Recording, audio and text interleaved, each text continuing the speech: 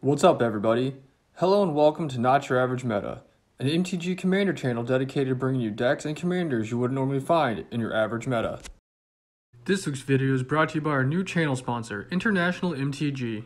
If you're looking for competitive pricing on your favorite MTG cards old and new, be sure to check out the International MTG store and TCG Player, link in the description of this video. This week on Not Your Average Meta, we're bringing you another exciting 4-player matchup we recorded down at the Hobby Horse a couple weeks back. We'd also like to shout out our second full-time channel sponsor for Season 3 of the Hobby Horse.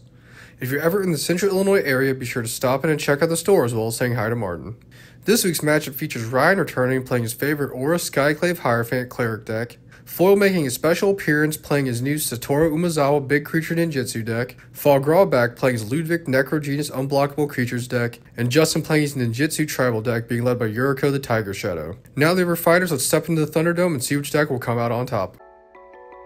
Turn 1, Foil plays an island. Fog plays a tapped Dismal Backwater, gaining a life.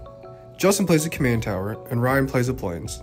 Foil plays a Darkwater Catacombs and pays to cast a River Sneak. Fog plays his own command tower, then casts a Nightveil Sprite. Justin plays a swamp, Ryan also plays a swamp. Foil plays a command tower before casting his commander, Satoru Umezawa. Fog plays a snow-covered swamp, then swings his sprite at Justin for 1 damage. The Sin has him surveilling 1 card which he keeps on top of his library. He then casts a Talisman of Dominance and a Meta Thran Soldier. Justin plays an island and really hits hard times by having to hardcast his commander Yuriko. Ryan plays a swamp that casts an Elite Spellbinder, which he uses to target Foil. Foil plays an island before going to combat, attacking Fog with his River Sneak, and then ninjutsuing in Geth, Lord of the Vault. The Sin has Fog taking 6 damage, while Foil looks at the top 3 cards of his library, putting 1 of them into his hand. Fog plays a snow-covered island for turn, then swings his sprite at Foil for 1 damage. The Sin has him surveilling 1 card into his graveyard before he casts his commander Ludevic, which has him milling a card into his graveyard when he enters play. Fog then casts Tagum Scheming, which has him putting a card back on top of his library and the rest into his graveyard. Justin plays an island for turn, then swings his commander at Ryan. Ryan doesn't block, and Justin reveals the top card of his library, which has each of his opponents losing a life. He then casts a Universal Automaton and passes. Ryan plays another Plains for turn, then taps out to cast his commander Orah. He then swings his Spellbinder Justin for 3 damage. Foil plays an island for turn before casting his trademark card, Midnight Clock. He then goes to combat swinging Geth at Ryan, who doesn't block and loses 6 life. Foil then casts Charter Course in order to draw 2 cards. Fog plays a Field of Ruin for turn before tapping out to activate Ludevic, where X is equal to 2. He then exiles 2 creatures from his graveyard and has Ludevic transform into Ulog, who is a copy of Cephaloid Pathmage with 2+1/+1 counters. Fog then swings his sprite at Ryan for 1 damage and his commander Foil for 6 commander damage. He then surveils a card into his graveyard. Justin plays a swamp for turn before swinging both his creatures at Fog. Fog then blocks Yuriko, which has Justin ninjutsuing in an Inkai, Servant of Oni. Fog then takes his 5 damage and Justin puts to play the Invisible Stalker in Fog's graveyard. Justin then reveals the top card of his library, which has each of his opponents losing 7 life. Ryan draws and goes straight to combat, swinging both of his creatures at Justin, who doesn't block and takes the damage. Ryan then gains 3 life, and in his second main phase, he casts an Overloaded Dam, which wipes the board of all creatures, but thanks to his commander's trigger, he's allowed to return his Spellbinder back into play. Foil pays to recast his commander a second time, and then another one to cast a Tormented Soul. Fog pays to recast his commander a second time, which has a milling 1 card when he enters play.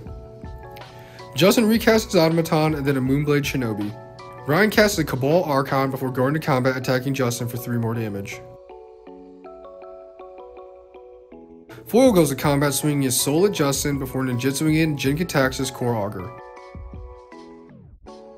This then triggers his commander and he looks at the top 3 cards of his library while Fog destroys Jin with the Prize of Fame. Foil then puts a card to hand while Fog surveils 2 cards, putting them both into his graveyard.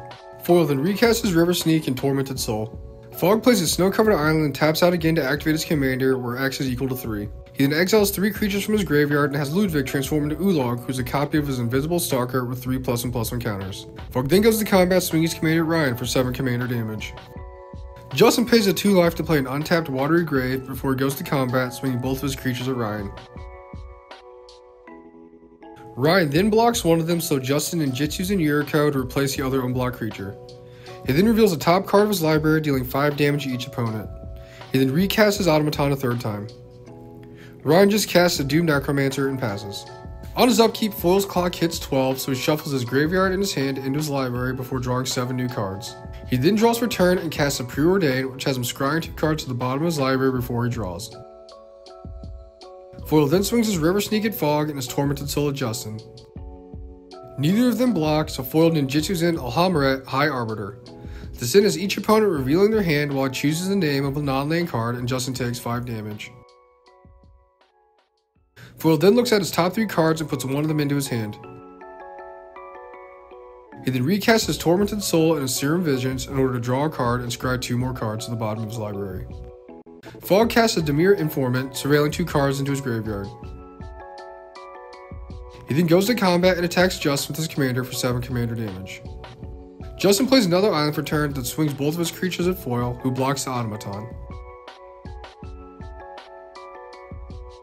Justin then reveals the top card of his library, dealing 1 damage to each of his opponents, before he then casts the Mist-Cloaked Herald.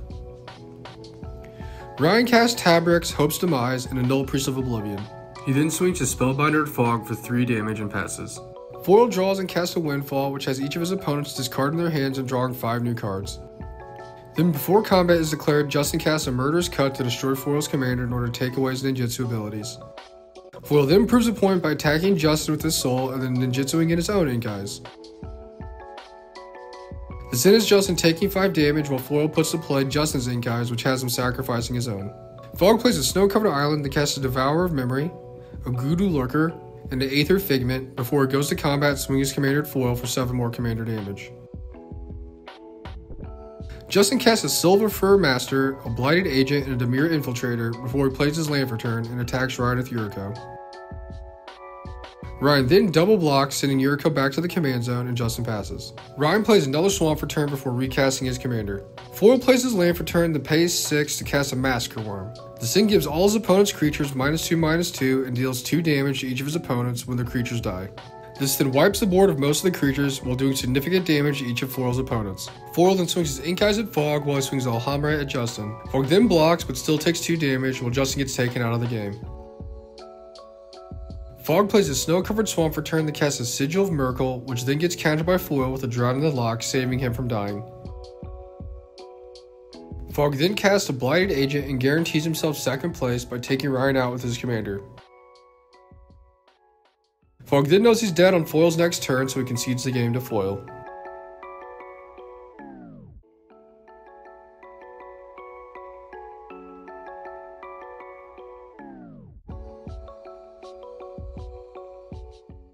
Thanks for watching, and don't forget to like, comment, and subscribe so you can see more games and decks you wouldn't normally see in your average meta.